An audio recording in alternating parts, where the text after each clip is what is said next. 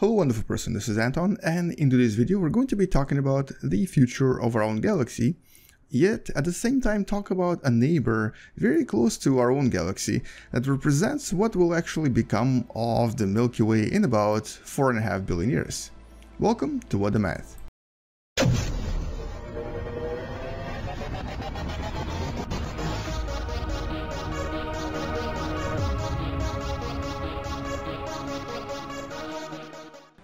If you've watched a lot of videos on this channel, by now you should know that in about 4.5 billion years, Andromeda and Milky Way will actually combine into one super galaxy. This is something that we expect will happen due to the fact that we can see Andromeda Galaxy speeding toward us at a relatively fast velocity of several hundred kilometers per second and basically accelerating toward us as well. Now, what exactly will happen when this occurs? One of the things is that our galaxy, our new mega galaxy, I guess we can refer to it as Milkdromeda, will actually undergo a very dramatic change and will turn into a radio galaxy. What is a radio galaxy, you may ask? Well, it's actually something that you've also heard before on this channel when we talked about some of the brightest sources far away from our planet Earth. Those sources I've often referred to as quasars or blazars, and those are basically radio galaxies. Now, a radio galaxy would look something like this. So you have the actual galaxy in the middle, you have the central black hole somewhere in there, planets and stars around it, and then you have these really large jets coming off two sides.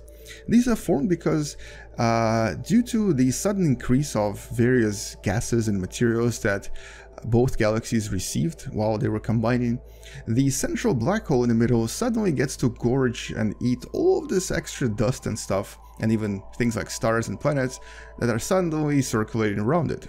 In other words, right here in the middle of all of this is a huge sort of like a buffet party. The central black hole is just eating all of this up and spewing out a lot of energy by creating these two jets that unfortunately we don't see in Universe Sandbox. Now here is the thing though. We normally think that these galaxies are kind of far away, but they do create this very bright light because of these two jets that we can see even from as far as 14 billion light years away.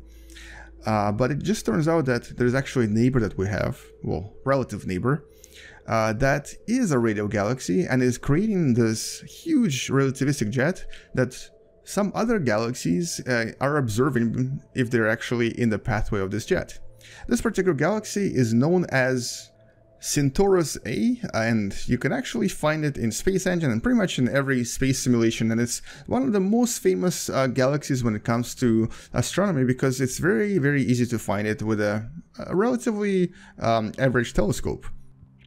If we were to try to find it in Space Engine, well, it's actually pretty easy. We're going to type Centaurus and it's going to come up right away.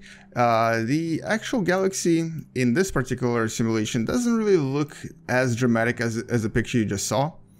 As a matter of fact, it looks a little bit underwhelming, and that's because in terms of visual representation and in terms of the actual light coming off it, it really doesn't look that spectacular, even if you make it a little bit brighter.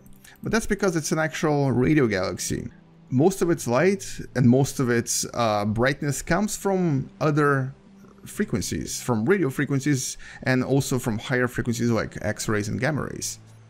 As a matter of fact, if you were to actually look at some of the other simulations where the galaxy is seen, it just sort of is in this invisible area that is all radio waves.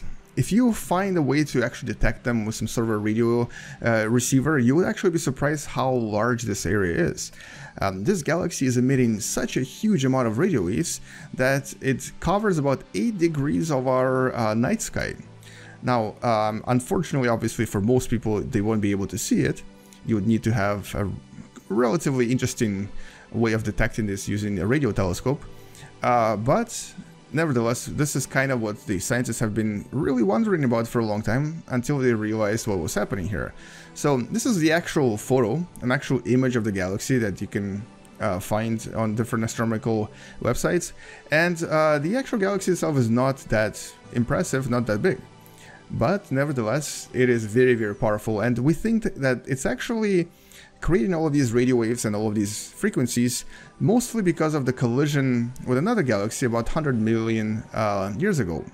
It most likely was a smaller galaxy, possibly somewhat similar to our Milky Way, colliding with a much larger elliptical galaxy. And here you can actually see various ultraviolet images of various blue stars that were born from this collision when all of this dust came together and created new stars.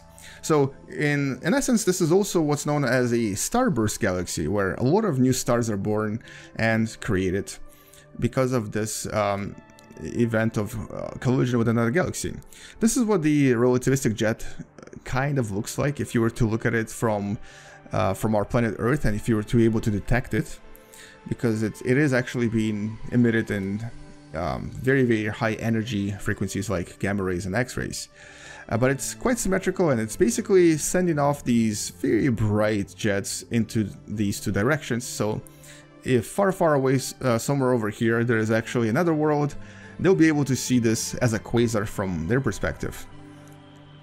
What makes this galaxy a little bit more unusual, though, are these so-called dust lanes, which were kind of hard to explain until we realized that this was definitely a galaxy born from a collision of two different galaxies. But until we figured this out, it was actually quite unknown to scientists what exactly was happening here. And once again, there is a very, very active galactic core in the middle that is producing tremendous amount of energy. And by the way, the actual black hole in the middle is something like 10 times more massive than the black hole in the middle of the Milky Way. So it's a very, very powerful radio galaxy. And if you look at this galaxy in infrared, you can actually start seeing the actual dust lane a little bit better. This is actually what the shape of the galaxy looks like from other angles. And so we can kind of even see this in Space Engine if we were to zoom into it. Let's actually go there a little bit closer to it right now, just to see what it looks like in Space Engine. So this is kind of what the shape of it is. Now, this is at a distance of about 10 to maybe 16 million light years away from us. So it is kind of far away, but we know so little about this galaxy that we don't even know exactly how far away it is. 10 to 16 million light years is a huge discrepancy. And that's basically how difficult it is for us to actually see or try to detect the distance to it. Even though we've seen at least 2 supernovae, which should have been enough for us to determine the distance, we don't still really know how far away it is. And right there in the middle is the radiogalactic nuclei that you can kind of see being very, very bright right in the center. You can actually, in Space Engine at least, you can actually go in the middle and even find the central black hole, which is very, very, very, very massive. Although the easiest way to find the central black hole is to actually just look up the black hole right here. So we can kind of zoom into it, and it'll be right in the middle of that globular cluster. So the interesting part about all of this is that one day we think this is kind of what's going to happen to the Milky Way. It's going to become a very, very bright, extremely bright radio galaxy that is going to produce so much more energy than Centaurus A that it's probably going to be visible from as far away as, well, technically the end of visible universe, although of course in about 13 to 14 billion years. Because that's how long it would take for light to travel that far and to basically reach those distances. Now, what is really interesting about Centaurus A is that, well, unlike other quasars, it's actually so close to us that we can actually study it in a lot of detail, and we can kind of use it as a model to try to establish what actually happens to these galaxies, these radio galaxies, and what makes them so different from a typical galaxy. And actually, what's more important is that how this influences the evolution of various stars and planets in this region, and if this is somehow is the reason why certain regions of galaxies have elements that are not present in other regions. In other words, why is it that our planet Earth has found itself in a location where it could get all of these materials that are actually not really easily available in other parts of the galaxy?